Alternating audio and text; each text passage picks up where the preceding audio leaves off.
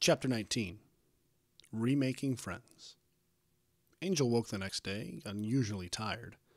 It took her an extra 15 minutes to get ready for the day, something the corporal of the bunks didn't like.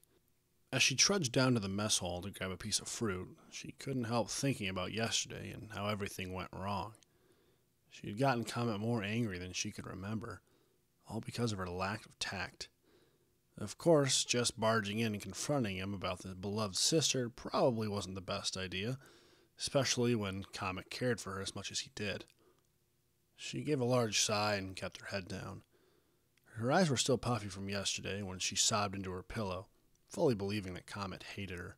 Valerie had brought down Philomena from the bunks, something she got yelled at for as well, in an attempt to comfort Angel, but Angel was just too upset. When she was crying, it felt like tons of needles were being stabbed into her chest. It hurt her too to remember, but her parents used to fight like how she and Comet just did all the time.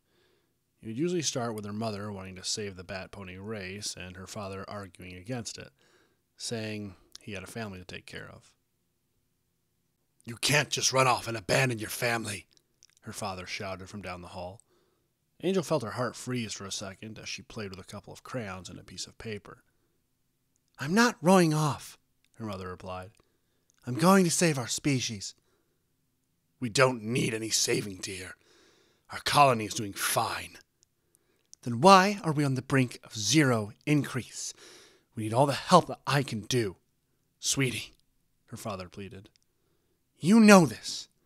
Why are you arguing with me?" her mother shouted angrily. Because of what you want to do. I don't care if you can help. You're my wife and Angel's mother. You can't just leave us." "You know very well I should. Angel also needs to know why I have to leave, because she will be needed for the same reason." "No," her father said in a deeply serious voice. "What?" "No.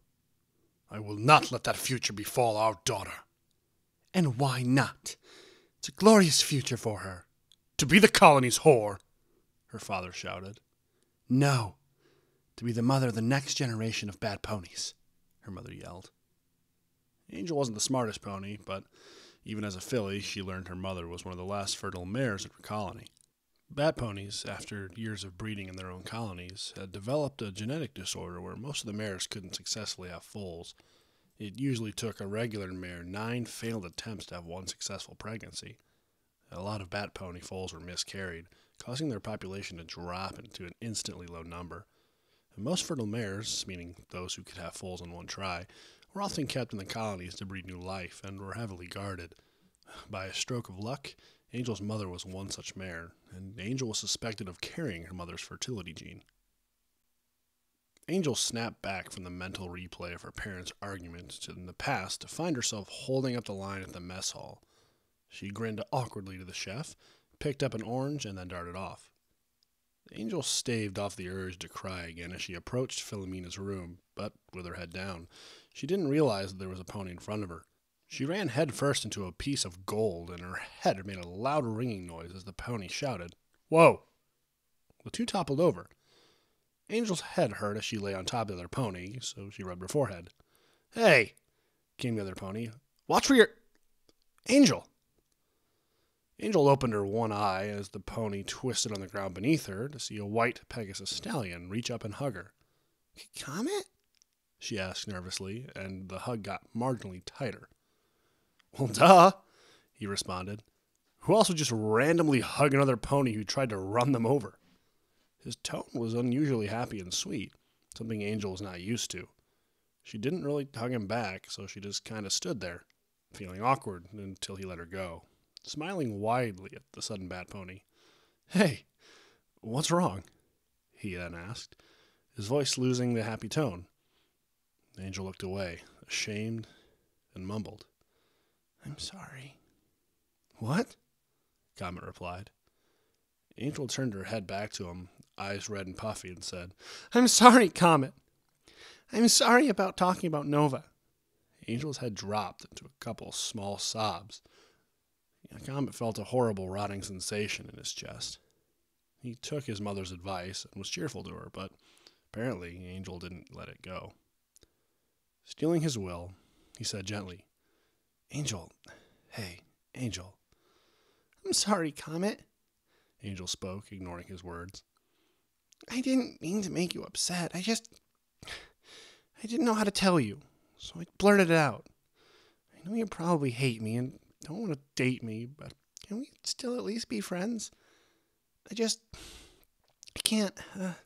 Angel trailed off, sniffling and gritting her teeth. She was sure he was going to just yell at her again, just like her first cult friend back in the cave she lived in. Instead, a calm and gentle hoof reached out and placed itself on her own. Angel looked at it and still sniffled. However, she managed to follow the white hoof back to the white chest, neck, and head of Comet. He smiled gently to her, trying to keep himself composed as he spoke to Angel. Angel, I'm the one who's sorry. He spoke as gently as he could. I overreacted to you, and I apologize for that. I treated you like a jerk, and I feel horrible. He reached up with his other hoof and gently wiped away a couple tears off of Angel's face, just like he used to do with Nova. You know, he said, the sad look just doesn't work for you. Angel managed to chuckle out of that, halting the flow of tears, and Comet gently pressed his forehead against hers. Angel, he said with a smile, I promise you, I will never get angry at you like that again. I've always been touchy about Nova, but you're just not the same. You're not some other pony I can get angry with. If you want, I would definitely like to keep dating you. Angel's big golden eyes flickered up and magically met with Comet's blue eyes. They just sat there, staring at each other. Finally, Angel broke the silence and said, Yeah, I'd really like that. A huge grin broke out on Comet's face, and he gave her another hug, and this time, Angel returned it. The sad and lonely Pegasus and the loud and obnoxious Bat Pony just sat there, feeling happy that the little spat hadn't ruined their relationship. As Comet sat there, he could almost see Nova smiling at him. The odd pair didn't end the hug until a set of guards rounded the hallway, and the two bolted off to their post, happy to be friends again. Inside Philomena's room, they took up their usual posts as Valerie just stood there, clearly unhappy with their tardiness. As punishment, Comet agreed to clean the room while Angel played with Philomena. The trio of females resumed their assault on the only stallion in the room, playing pranks and passing the day along, only reassuming their stoic look when the corporal popped his head in to investigate the noises. Later that day, after their shifts ended, the trio sat in the guard relaxation room playing a game that Comet dominated the Griffin and Bat Pony at. Luna to E4, he stated proudly as he moved his miniature black figurine of Luna to the white sculpt of Celestia. Angel's jaw dropped as she lost yet again, and then put on her pouty face. This game is too hard to play, she complained. I think I like checkers better. Yeah, Valerie chimed in while she was playing with a deck of cards. I'd rather play Prada. This game is boring. Oh, come on, Comet whined. I played both of your games and got my flank kicked. You both can stand losing a bit in chess. It's more fun when you lose, Angel piped up, causing Comet's face to redden as Valerie laughed. That isn't very nice, Comet stated flatly. Angel just sat there on her hind legs and shrugged, tilting her head slightly to the side. Whatever, Comet grumbled. I'll get the checkers. Angel squealed happily and reached across the table to hug him, knocking over a lot of pieces at the same time. Valerie just laughed as Angel squeezed Comet's neck to the point where she began to choke him, and Comet tried to force her hooves away from his neck. Flustered, he went off and got the game of checkers while Angel and Valerie cleaned up the chess pieces. A long while afterwards, the trio sat around the table, each clearly tired but staring at each other suspiciously.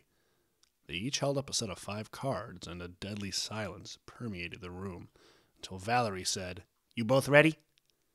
Angel and Comet nodded at once. All 3 slammed their cards onto the table. Under Angel's dark hoof sat 3 9s, a Princess Celestia, and an ace. Comet's hoof was 2 4s, 2 princes, and a 7, while Valerie's claw was a 6, 3 Princess Lunas, and an 8. I win again, Valerie shouted happily as Comet's face soured. Angel narrowed her golden eyes at her, but smiled. I gave you that win anyway, she stated smugly, and Valerie clicked her beak. Well, then you shouldn't have let me win, she retorted. An Angel's smile melted into a frown.